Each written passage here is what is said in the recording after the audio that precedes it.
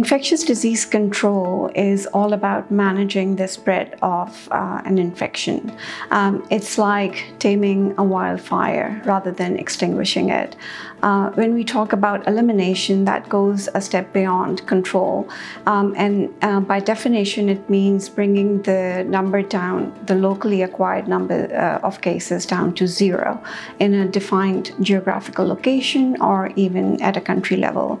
Eradication is the pinnacle of disease control. It means zero cases globally. So every single country needs to locally eliminate the infection for eradication to happen. Eradication is difficult. It requires a lot of public health investment and resources.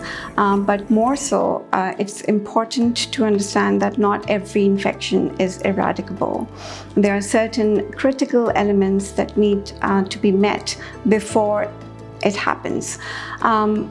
And it is so difficult that we have just been able to eradicate one infectious disease so far, which was smallpox in 1980, and that was over 40 years ago. So the World Health Organization is the central body that develops and defines disease elimination, disease control, and eradication targets.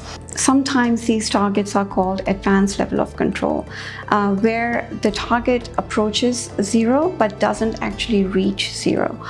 If you take the example of tuberculosis, the control target is to bring the number of new cases down to 10 in 100,000 population.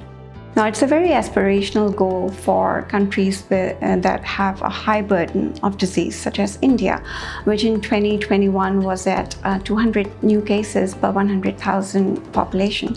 So from 200 going all the way down to 10 is a bit challenging.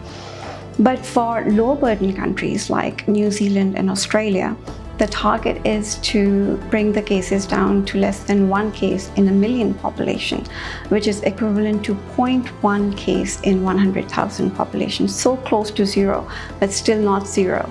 And these goals are often termed as elimination as a public health problem, elimination of a disease as a public health problem, but it's important to reinforce that it's still advanced level of control and not elimination.